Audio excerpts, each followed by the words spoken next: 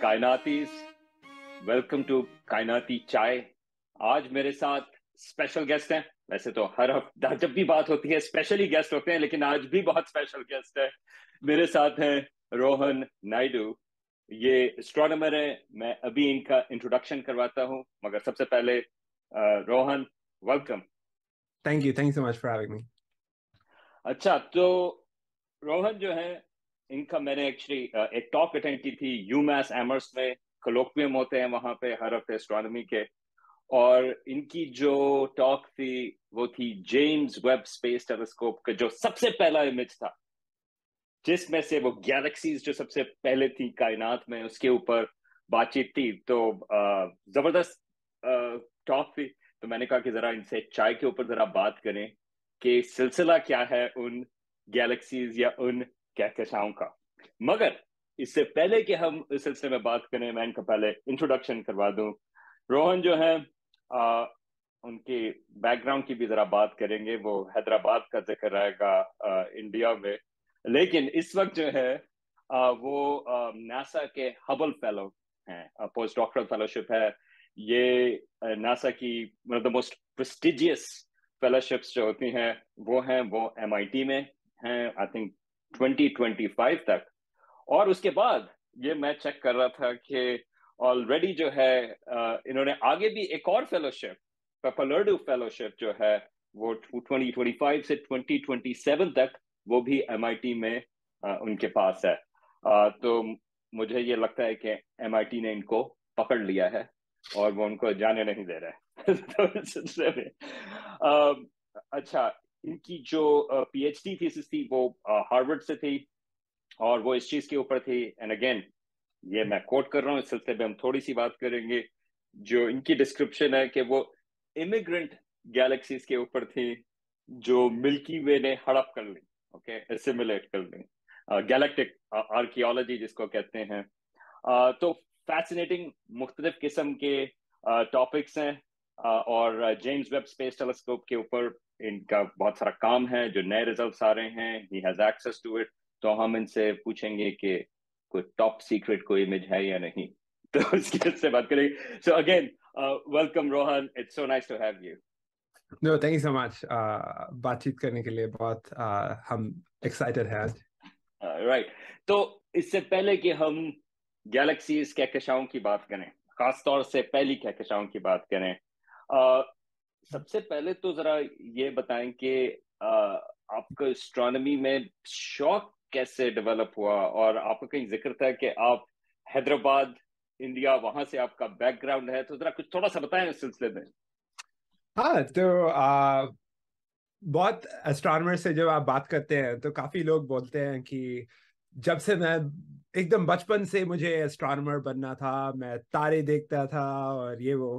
पर अगर आप हैदराबाद में में रहते हो तो आपको पता होगा कि तारे कोई मतलब हैदराबाद से ज्यादा दिखते नहीं है. मेरे घर घर के पास अगर तुम तारे ढूंढने की कोशिश करो तो बाजू क्रिकेट स्टेडियम के लाइट्स दिख जाएंगी, लेकिन कोई तारे गैलेक्सीज नहीं दिखेंगी. तो ये बहुत रैंडमली और एक्सीडेंटली कॉलेज में हुआ कि एक बहुत बहुत एकदम कैरिस्मेटिक प्रोफेसर थे उधर, एस्ट्रोनॉमर जो थे.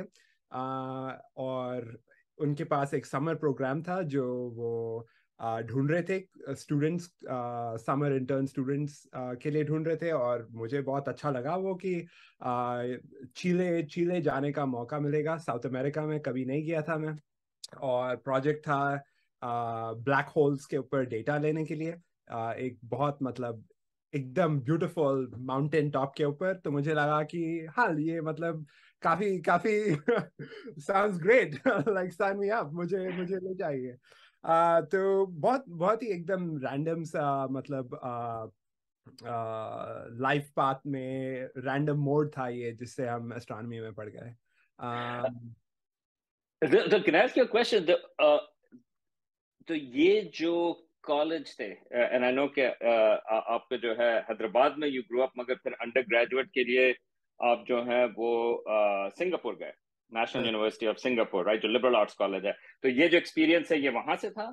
हाँ जी, एग्जैक्टली। सो जो कॉलेज को मैं, the college that I attended, L and US college कह के, it was right liberal arts college जो 2013 में शुरू हुई थी। और मैं उनके फर्स्ट ग्रेजुएटिंग स्टूडेंट्स में था। तो ये कॉलेज के थ्रू ये प्रोफेसर हमें मिले। अच्छा, जबरदस्त। तो इसमें जरा थोड़ा लिबरल आर्ट्स का भी जरा एक प्लग हो जाता है। मैं यहाँ पे हैम्पशायर कॉलेज में हूँ जो लिबरल आर्ट्स कॉलेज है, तो उसमें जरा खुशी होती है कि लाइक यू नो कि लिबरल आर्ट्स जो है वो आपको मुख्तलिफ चीजों पे वो इंट्रोड्यूस करती है। अच्छा, तो दो चीजें जो आपने कही, एक तो ये है कि सिटी लाइट्स, राइट। मैं कराची में पला बड़ा, वो जो 4-5 सितारे नजर आते थे, like you know, and that was a lot, like you know. एक मेरे लिहाज से एक्चुअली वो अभी भी जो है ना थोड़ा सा एक रोमांटिक उसका वो होता है, जब मैं किसी क्लियर जगह पर होता हूँ, बहुत सारे सितारे नजर आते हैं, वो फेमिलियर नहीं होते, मगर खाली 3-4 नजर आए, कहते हैं हाँ that's the sky I knew.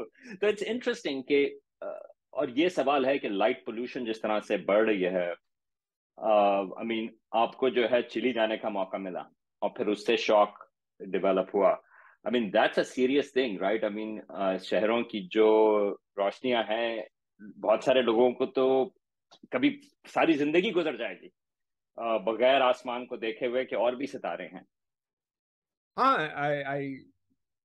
I completely empathise with that, right. जो मतलब हम बहुत सारे लोग जो शहर में पले बढ़ते हैं, वी गो फॉर, मतलब कभी तारे दिखते ही नहीं हमें ना। एंड जब जब you go to places like चिले या हवाई, these places with very clear night sky, it's just completely mind blowing, right? हमें मतलब एकदम डिस्क्राइब नहीं कर सकते वो। It's only something that you can experience, right? And when you experience it, it just completely changes your view of the world. By the way, chilli में कहाँ गए थे? मेरी मेरी पीएचडी थी, काफी सारा काम जो था वो चिली में था। वो जो एक ऑब्जर्वेटरी है सेराटोलोलो इंटर अमेरिकन ऑब्जर्वेटरी, तो मैं वहां पे मेरा काफी जाना हुआ। आप कौन सी पहाड़ी के ऊपर थे? हाँ, that is exactly the same observatory और that I went to. So, Chile. And I have to से कि वो मेरे लिए भी जो है, अभी में जो चिली के पहाड़ हैं और वहां पे आपको दूर से आपको पैसिफिक ओशन भी नजर आ रहा होता है, लाइक यू नो, और आप बिल्कुल ऊपर, बिल्कुल आपको ऐसा लगता है कि वाकई आप जो है एक पत्थर के ऊपर बैठे हैं, लाइक हाँ जी, हाँ जी। कायनात में। So that's really amazing actually. तो उसी पहाड़ी के चोटी के ऊपर। और जो क्लाउड्स होते हैं, वो क्लाउड्स हमारे मतलब पैरों के नीचे होते हैं ना, मतलब राइट। ये वहां पे अ, बल्कि ये वहां पे मुझे याद है कि वो एक छोटी सी वैली सी है, और सुबह के वक्त जो है वो बादल जो हैं वो नीचे आपको नजर आ रहे होते हैं, दे फिल अप वहां पे उस वादी को, and like you know, and you are up on top. I mean it's just so beautiful. सो वहां पे जो है एक जबरदस्त चीज होती है। yeah, for some random Hyderabadi who doesn't have, any vocabulary to describe that, just मतलब बादल पाँव के नीचे is literally बादल पाँव के नीचे। बिल्कुल बिल्कुल। जबरदस्त। अच्छा, तो थोड़ी सी जरा बात करते हैं कि आपका जो काम है, by the way big range, right. I mean आपका जो पीएचडी थीसिस है वो थी हमारी अपनी जो कहकशां है मिल्की वे, उसके अंदर क्या हो रहा है। मगर जो बहुत सारा इस वक्त इंटरेस्ट है लोगों को, बहुत सारी खबरें आई कि जेम्स वेब स्पेस टेलीस्कोप का जो सबसे पहला इमेज था वो स्मैक्स गैलेक्सी क्लस्टर का, और उसके बाद फिर बहुत सारे लोगों ने जो है वो पकड़ना शुरू कर दिया कि कुछ बात नहीं बन रही थी कि कुछ गैलेक्सीज जो हैं अर्ली गैलेक्सीज वो बहुत अर्ली थी। ठीक है, तो अभी उस सिलसिले में बात करते हैं, लेकिन तो पहले तो ये बताएं थोड़ा सा, अगर आप समराइज कर सकें लोगों के लिए, कि ये जो जेम्स वेब स्पेस टेलीस्कोप है वो क्या तलाश कर रही है अर्ली गैलेक्सीज के सिलसिले में। हाँ जी। तो ये नए टेलीस्कोप की वजह से हमें मतलब फाइनली जो एकदम एकदम हमसे एक्सट्रीम डिस्टेंसेस पे जो गैलेक्सीज हैं, जो एकदम मतलब बहुत बहुत फेंट और एकदम धुंधला सा जो दिखता है, वो फाइनली हमें मतलब एकदम हाई क्लैरिटी में दिखना शुरू हुआ है। तो that- वो एक एस्पेक्ट है कि मतलब हमारे पास अब जस्ट बहुत एक्सट्रीमली पावरफुल टेलीस्कोप आ गई है। तो वो एक एस्पेक्ट है। दूसरी एस्पेक्ट है कि जो ये एकदम हमसे एक्सट्रीमली जो डिस्टेंट गैलेक्सीज हैं, वो क्योंकि यूनिवर्स एक्सपैंड हो रहा है, गुब्बारे की तरह यूनिवर्स दूर दूर होते जा रहा है, जो मतलब एनी टू कोई भी आप दो गैलेक्सीज लो, उनके बीच में जो जगह है वो बढ़ती जा रही है। और ये हम अगर एक्सट्रीमली जो डिस्टेंट गैलेक्सीज हैं अगर उनको हम देखें तो उनकी बिकॉज ऑफ दिस इफेक्ट, ये गुब्बारा इफेक्ट की वजह से उनकी मतलब पूरी पूरी लाइट जो उनसे आ रही है वो एकदम रेड हो जाती है, रेड शिफ्टेड हो जाती है। तो उसकी वजह से हमें मतलब एकदम सेंसिटिव इंफ्रारेड टेलीस्कोप चाहिए। और exactly James Webb space telescope exactly ये टेलीस्कोप है। तो ये दो फीचर्स की वजह से हमें मतलब ये फर्स्ट टाइम जो बिग बैंग के बाद जो फर्स्ट स्टार्स और फर्स्ट गैलेक्सीज फॉर्म हो रही है, हो रहे हैं, वो फर्स्ट टाइम हमें दिख रहे हैं। और उनके बारे में अब हम फाइनली एकदम डिटेल रिसर्च करना शुरू कर रहे हैं। और जो आपने इशू उठाई है, वो अभी एकदम मतलब हमारे फील्ड में सबसे इम्पोर्टेंट बर्निंग क्वेश्चन है अभी, कि मतलब ऑलरेडी ये फर्स्ट इमेजेस में से ही हमें इतने सारे गैलेक्सीज दिख रहे हैं जो काफी एकदम बहुत ब्राइट है, और बहुत बिग बैंग के बहुत जल्द ही इतने सारे तारे फॉर्म हो चुके हैं। तो ये काफी मतलब चैलेंजिंग क्वेश्चन है एड्रेस करने के लिए कि ये कैसे हो रहा है, क्योंकि हमारे जो स्टैंडर्ड मॉडल्स हैं उनके हिसाब से हमें इतने सारे गैलेक्सीज दिखने नहीं चाहिए इतनी जल्दी और इतने इतने आसानी से। तो ये काफी मतलब बहुत एक्साइटिंग इशू है फील्ड के लिए अभी। एक तो क्वेश्चन है कि मतलब ये गैलेक्सीज एक्चुअली ये इतने इतने लार्ज डिस्टेंसेस पे हैं या नहीं, क्योंकि अभी हमें फर्स्ट हिंट्स मिले हैं अर्ली डेटा के साथ, लेकिन इसको अब हमें फॉलो अप करना है और एकदम डिटेल में कंफर्म करने के लिए कि ये इंडीड मतलब काफी इतनी दूरी पे है। और सेकंड क्वेश्चन है कि मतलब क्या हो रहा है इनमें कोई मतलब जो तारे इन गैलेक्सियों में हैं वो कोई नए टाइप्स के तारे हैं, मतलब हमें जो पता नहीं है ऑलरेडी, एकदम बहुत बहुत ज्यादा बहुत मैसिव या बहुत लुमिनस, जो हम अपने हमारे गैलेक्सी में यूज टू नहीं है वैसे टाइप के तारों में। या या कुछ कॉस्मोलॉजी में अलग पैरामीटर है जिसकी वजह से अर्ली यूनिवर्स में एक्स्ट्रा टाइम है ये बड़े गैलेक्सीज को बड़े होने के लिए। तो बहुत सारे थियोरीज हैं अभी, लेकिन बहुत एक्साइटिंग टाइम है ये फील्ड में ये टेस्ट करने के लिए क्या एक्चुअली हो रहा है इन गैलेक्सीज में। तो अगर मैं इसको रिफ्रेश करूं इसी सवाल को, और आपने जो भी कहा, अभी पहले तो लोगों के क्लैरिफिकेशन के लिए कि आप ये देख सकते हैं कि रोहन जिस तरह से एक्साइटेड हैं कि जब चीजें अनएक्सपेक्टेड होती हैं तो ये साइंस के लिए, साइंटिस्ट्स के लिए ये एक अच्छी चीज होती है, ये बुरी चीज नहीं होती। यानी कि ये नहीं होता कि ओहो ये तो मेरी फेवरेट थ्योरी थी वो, या हमें ये तो पता था अब ये हुआ नहीं तो मैं नाराज हो जाऊं। नहीं, आई मीन वो एक्चुअली एक्साइटिंग चीज होती है कि अगर कोई चीज जो है वो काम जो हमारी एक्सपेक्टेशंस हैं उससे हट के हो, क्योंकि अब बहुत सारी एक्साइटमेंट जो है वो आएगी, क्योंकि अब पता नहीं कि अब इसको किस तरह से, इसको फिक्स किस तरह से करें या पता किस तरह से करें, तो वो एक एक्साइटिंग चीज होती है। तो पहली बात तो ये है कि and I am glad Rohan कि आपके बात से जो है वो नजर आ रहा है वो एक्साइटमेंट जो है। तो अगर मैं इसको थोड़ा सा क्लैरिफाई करूं और फिर आपसे मैं सवाल पूछता हूं, तो मेन चीज ये है कि बिग बैंग अप्रोक्सीमेटली 13.8 बिलियन साल पहले, ठीक है, 13.8 अरब साल पहले हुई। That's what we expected, like जो हमारी अपनी जो कायनात की, अगर और कायनातें हैं या नहीं हैं, these are other questions, right. और हमें ये पता है कि उसके कुछ अरसे के बाद हमें ये पहले सितारे बने होंगे, और फिर पहले सितारों के बाद पहली गैलेक्सी, राइट। और वो जो कुछ अरसा है, एक्सपेक्टेड ये था कि 100 मिलियन, 100 मिलियन साल या 200 मिलियन साल, most likely around that time वो बने। अच्छा, तो जेम्स वेब का जो अब वो जो इमेजेस आए, तो उसमें ये लगा कि कुछ गैलेक्सीज जो है वो ऑलरेडी बन चुकी हैं 200 मिलियन साल पहले, और वो बड़ी हैं साइज में। तो वो जो विंडो थी वो छोटी हो गई। तो अब आपने जो दो तीन पॉसिबिलिटीज बताई,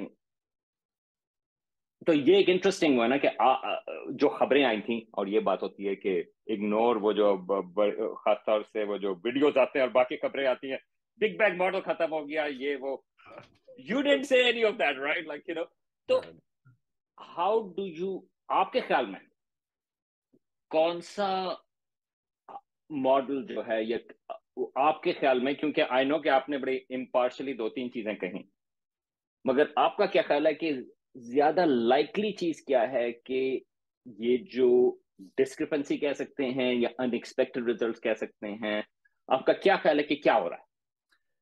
हाँ, तो मेरे मेरे हिसाब से मोस्ट लाइकली बात यह है कि आम, ये गैलेक्सीज बहुत ब्राइट हमें दिख रही हैं, बहुत मतलब टिमटिमाते हुए दिख रही हैं। आम, तो वो ब्राइटनेस को हम यूजुअली कन्वर्ट करते हैं into some kind of what is the total mass. तो ये गैलेक्सीज के अंदर कितना मतलब पूरा मटेरियल है। तो मेरे हिसाब से मोस्ट लाइकली चीज है कि हमारा जो स्टैंडर्ड कन्वर्जन होता है, कन्वर्जन बिटवीन कितने ब्राइट है ये गैलेक्सी टू कितनी कितनी मैसिव है ये गैलेक्सी, तो यानी वो ये कितने स्टार्स हैं उसके अंदर, राइट? आई हाँ मीन जी मैसेज, कितने, हाँ कितने एग्जैक्टली स्टार्स हैं, राइट कितने राइट। स्टार्स, क्योंकि हमें जो दिखते हैं स्टार्स वो सिर्फ एक्सट्रीमली ब्राइट स्टार्स दिखती है। और हम उसके बेसिस पे मतलब हम इन्फरेंस करते हैं कि मतलब जो टोटल स्टार्स कितने हैं ये गैलेक्सी में। तो वो कन्वर्जन मेरे हिसाब से ये एकदम अर्ली गैलेक्सीज में डिफरेंसेस हो सकती हैं। तो the main difference likely comes from the fact that some of these जो हम ये अर्ली तारे देख रहे हैं वो एकदम काफी, इसके थियोरेटिकल मॉडल्स काफी हैं इसके ऊपर कि वो बहुत हमारा सन देखो, हमारा जो सूरज है, उसका अगर आप मास सोच लो, 1 सोलर मास है वो, अगर 1 यूनिट अगर आप सोचो, मिल्की वे में हमें ज्यादा दिखती नहीं है ये एकदम extremely massive stars, 100 solar masses या 300 solar masses. But in terms of theory ये स्टार्स अलाउड है, लेकिन हमने डायरेक्ट ऑब्जर्वेशंस नहीं किए हैं इनके अभी तक। और ये एकदम एक्सट्रीमली अर्ली टाइम्स पे ये बहुत बहुत बड़े तारे फॉर्म हो सकते हैं, और उनकी वजह से क्या हो सकता है कि ये गैलेक्सीज बहुत ब्राइट हमें लगती हैं, लेकिन उनका टोटल टोटल जितने तारे हैं उसके अंदर, द इम्प्लाइड मतलब total is not as large जो हम मिल्की वे में यूज्ड टू हैं। तो वो है आई थिंक मेरे हिसाब से most likely scenario, but confirming this of course बहुत exciting होगा to finally मतलब ये first stars के signatures देखने को मिलने की possibility है ये early galaxies में जो हमने ढूंढे हैं। और इसमें कुछ लोगों के लिए, कुछ लोगों को पता होगा, कुछ को नहीं, लेकिन वो बात होती है कि शुरू में जो बहुत सारे एलिमेंट्स हैं जो हमारे सूरज में हैं, जिससे हम भी बने हुए हैं, वो सितारों के अंदर प्रोसेस हुए। हाँ जी। तो शुरू के जो सितारे हैं, क्योंकि उसमें खाली हाइड्रोजन हीलियम होगा, कुछ ऐसे जो पहली जनरेशन के सितारे हैं, तो उनकी नेचर क्या है, क्योंकि अभी हमने देखे नहीं है कभी, तो अगर वो पहली गैलेक्सीज में हो तो वो भी सवाल आता है कि हो सकता है कि हमें पता नहीं कि किस किस्म की चीज हो, यानी कि क्योंकि ये टेलीस्कोप इतनी नई है और ये एक ऐसी जगह को देख रही है जिसके बारे में क्या अनएक्सपेक्टेड चीज है और उसकी वजह क्या है, आई थिंक वो उसको पकड़ना जरा थोड़ा चैलेंजिंग काम है। हाँ जी एग्जैक्टली और या ये हमें मतलब फर्स्ट टाइम ये इतने अर्ली टाइम को देखने को मिल रहा है यूनिवर्स में हमें, तो ये अपॉर्चुनिटी काफी मतलब इट्स एक्साइटिंग टाइम। अच्छा, एक और सवाल इस सिलसिले में, वो ये कि ये टेलीस्कोप भी नहीं है, राइट? और नॉर्मली जिस तरह हबल स्पेस टेलीस्कोप आई और या पहले ये होता था, तो इतना प्रेशर नहीं होता था कि आपकी तस्वीर आई और साथ में फौरन से 10 जो है सोशल मीडिया के ऊपर, ट्विटर के ऊपर जो है, आई मीन फॉरगेट अबाउट के वो अखबारों ने क्या किया, मगर बहुत सारे एस्ट्रोनॉमर्स जो हैं उन्होंने भी अपने ख्यालात का इजहार किया इमीडिएटली जो है वो, आई मीन एक प्रोसेस होता है पेपर्स के छपने में जो कि स्लो प्रोसेस है, राइट? हाँ हाँ कि जी उसको जो है वो कहलाती है पीयर रिव्यू, के पेपर आया, वो रिव्यू के लिए गया, रिव्यूअर के पास 6 हफ्ते हैं या 4 हफ्ते हैं, या अगर बहुत ही तेज रिजल्ट है तो 2 हफ्ते हैं, हाँ और जी उसने देखा, उसने कहा कि देखें ये चेक किया है या नहीं किया, या 4 या 5 रिव्यूअर्स हैं, राइट?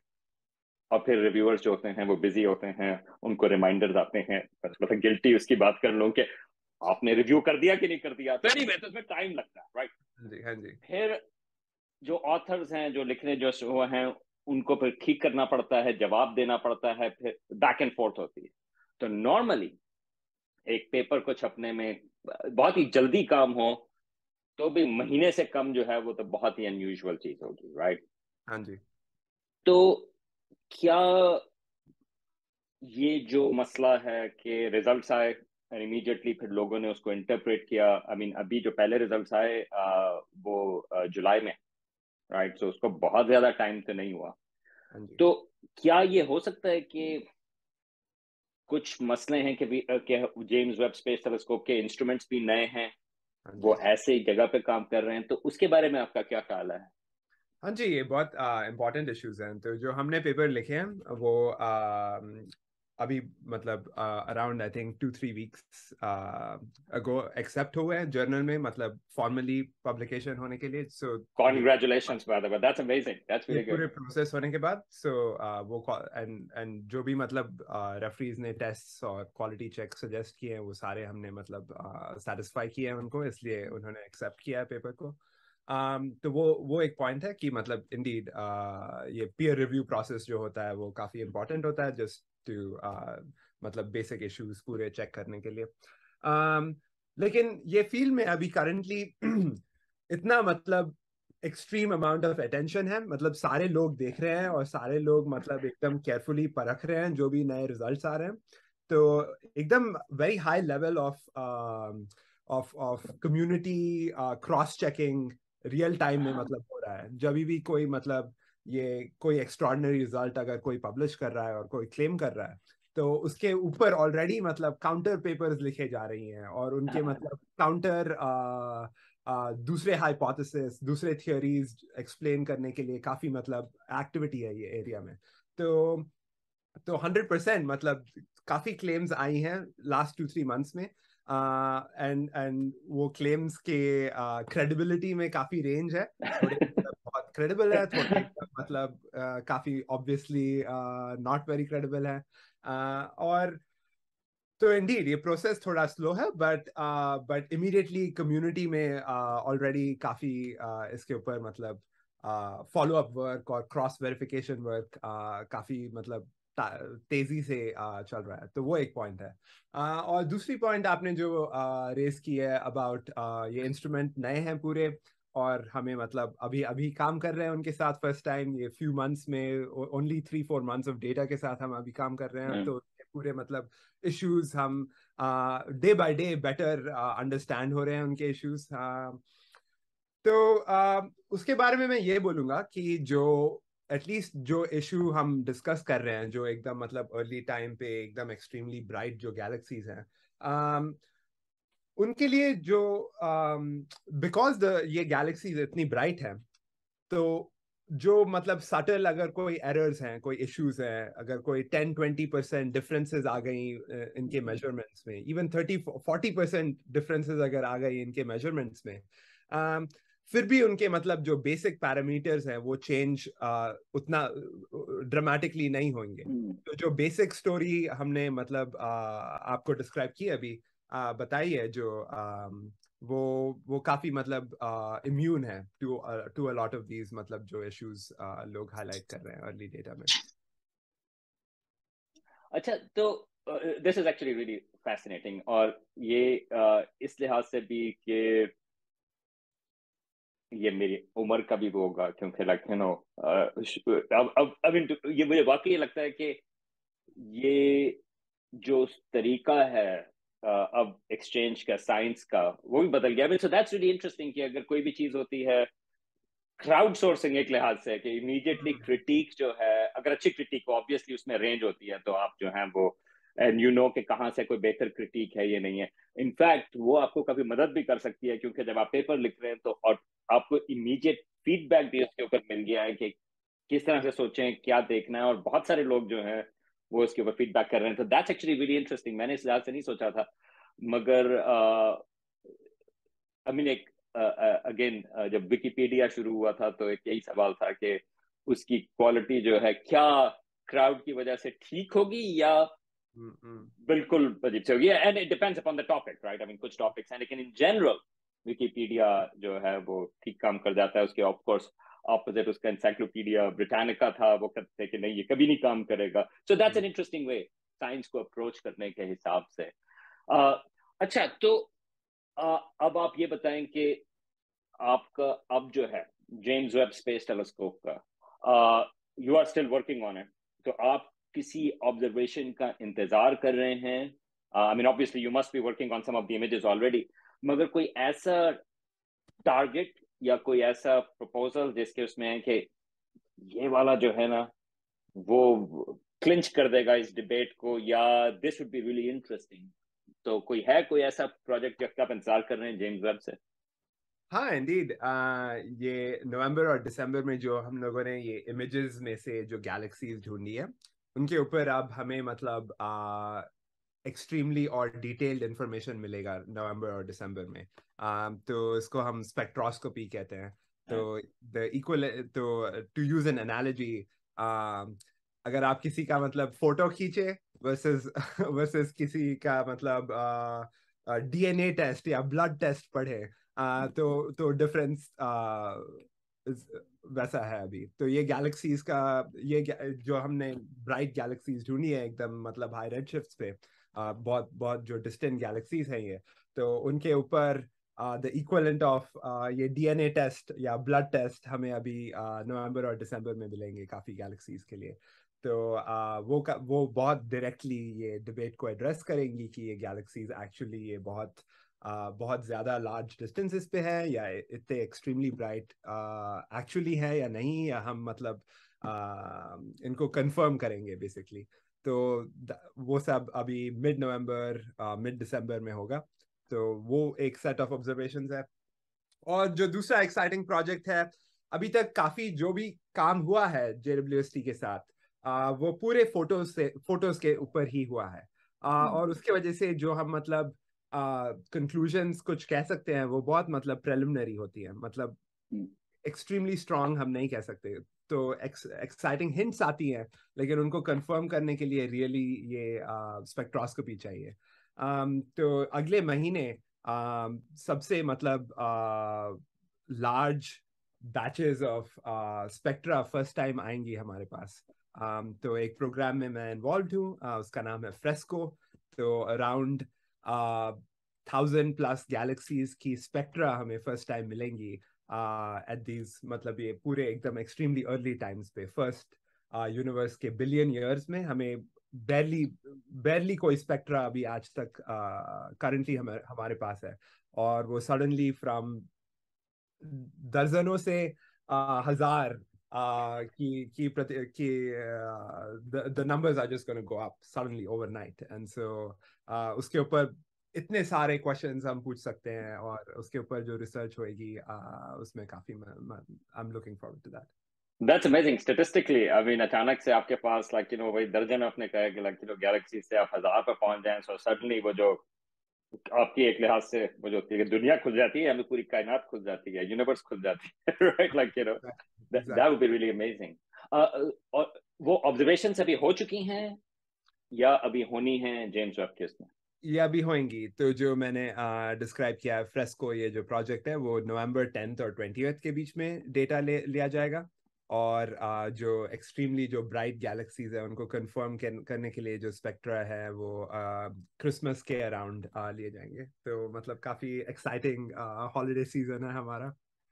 वो आपको ईमेल भेज देते हैं प्रेस रिलीज से पहले कि जरा चेक करें, कैन यू गो इन, के ये इमेज जो है वो आ गया है, या इंतजार करना पड़ता है कि जब वो पब्लिकली रिलीज हो? हाँ, मेरे काफी कोलीग्स है जो मतलब ये वेबसाइट मॉनिटरिंग टूल्स यूज करते हैं उनको बताने के लिए कि मतलब डेटा लिया गया है या नहीं। तो काफी मतलब सीरियस बिजनेस है ये। ठीक है, अगर कोई आपको पता चलता है कोई नया इमेज आ रहा है खास तौर से, तो आपके पास मेरी ईमेल है, आप मुझे फौरन से भेज दें।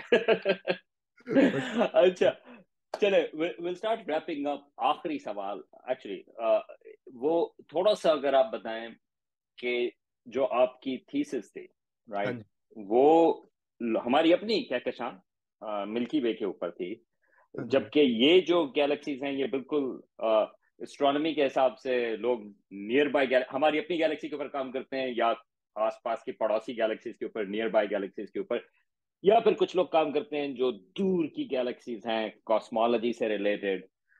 तो आप जो हैं, do you see a connection? आपकी थीसिस जो थी वो तो हमारी अपनी गैलेक्सी के ऊपर थी, और फिर ये गैलेक्सीज जो है ये तो बहुत दूर है। तो क्या है, थोड़ा सा उनके बारे में बताएं, अपनी थीसिस के बारे में।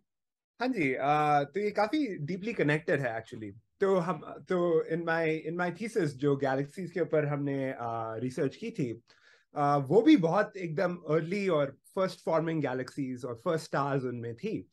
लेकिन उनको क्या हुआ, मतलब ये गैलेक्सीज आके हमारे मिल्की वे में जुड़ गई।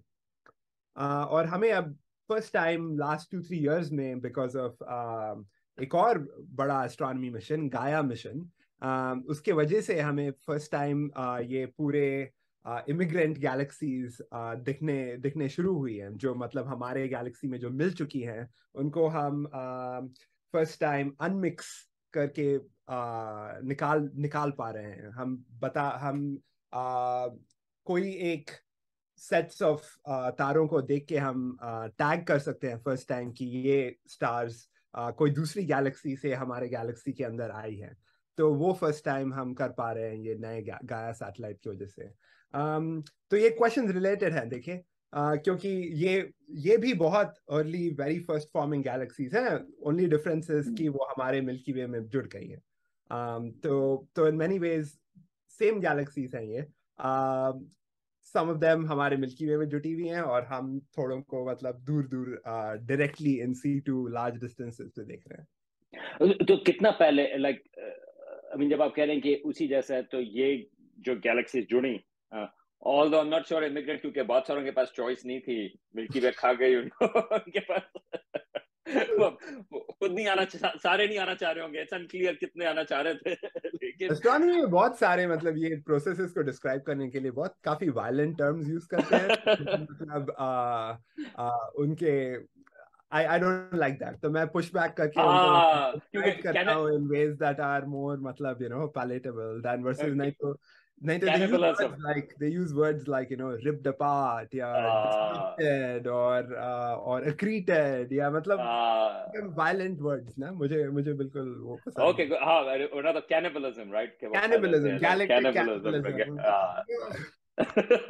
अच्छा, तो ये जो by the way it's a fascinating project, क्योंकि आप जो हैं वो सितारों को टैग कर सकते हैं जो इस वक्त आज जो हैं they are part of the milky way, right, मगर यू कैन टेल कि वो पहले नहीं थे, राइट, और उनकी जो मोशंस वगैरह से आप पता कर सकते हैं। तो कितना पहले, मतलब ये कि हमारी गैलेक्सी, हमारी कहकशां के अंदर तो ये आना शुरू हो गए थे long time ago, right, I mean बनी इस तरह से है बहुत सारे उसको लेके। तो कितना दूर, कितना पास में आप कह सकते हैं कि यार ये जो सितारे हैं इनका मर्जर हुआ था या उनकी इमिग्रेशन हुई थी 1 बिलियन साल पहले या 4 बिलियन साल पहले, so how far can you go? हाँ, तो ये तो इंडीड, तो ये कंटिन्यूअस प्रोसेस है ना। तो इवन टुडे आज भी काफी मतलब नए गैलेक्सीज हमारे गैलेक्सी के अंदर एंटर हो रही हैं। फॉर एग्जांपल सदर्न हेमिस्फीयर में मैजेलिनिक क्लाउड्स, जो एकदम मतलब बिना टेलीस्कोप के सिर्फ स्काई पे जो दिखती हैं एकदम बड़े बड़े क्लाउड्स, वो एग्जांपल है ऑफ गैलेक्सीज जो अभी अभी आ रही हैं। तो ये कंटिन्यूअस प्रोसेस है। तो जो हम लोगों ने गैलेक्सीज डिस्कवर करी है जो मतलब मिल्की वे में ऑलरेडी घुल मिल गई हैं, वो द ओल्डेस्ट वंस उनमें से are also with in the first billion years of the universe. So O, so so within the first billion years, around redshifts जो हम बोलते हैं, between redshifts 2, 3, 4, 6 even, for some of them हमारे estimates जो है। That's amazing कि हम इतना पहले का हम आइडेंटिफाई कर सकते हैं कि इतना पहले वो हुआ था, जबकि वो हमारी अपनी कहकशां में है। So that's where the connection comes in, कि Indeed. आपने जो बात की कि आप उधर देख रहे हैं और फिर आप अपनी गैलेक्सी में देख रहे हैं और ये सोच रहे हैं कि क्या हुआ होगा पहले और अब क्या हो रहा है। That's really fascinating. दोनों मतलब डिफरेंट वेज हैं of studying the very early very first galaxies. ठीक है, रोहन, जबरदस्त, really pleasure talking to you. और अगले जब रिजल्ट्स आएंगे, ठीक है, तो इफ यू डोंट माइंड मैं आपको जो है दोबारा से तंग करूंगा, क्योंकि जरा और इस सिलसिले में बात करें। और जाने से पहले मैं क्रॉस द बॉर्डर में आपको जो है वो मुबारकबाद दे दूं। अभी तो आई डोंट नो कि T20 के वर्ल्ड कप की क्या पोजीशन हुई. It was a close match, okay? मगर like you know, तो ठीक है, reluctantly जो है मुझे मुबारक जो है वो मुबारकबाद देनी पड़ेगी.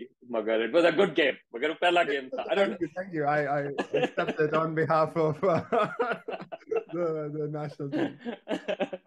लेकिन जब तक चाय आई थिंक ये चैनल के ऊपर आएगी तो होपफुली वो जो फाइनल है उसके भी करीब आ जाएगी. हाँ, जब तक फाइनल्स में मिलेंगे ना, ये ऑलरेडी फर्स्ट हाँ, राउंड है तो barely exactly counts. Barely exactly. counts. मगर I had to like you know, ये मुझे कहना जरूरी था क्योंकि like you know that's part of. मगर so thank you, Rohan. Really pleasure talking to you. Yeah, thank you so much for having me. Appreciate it.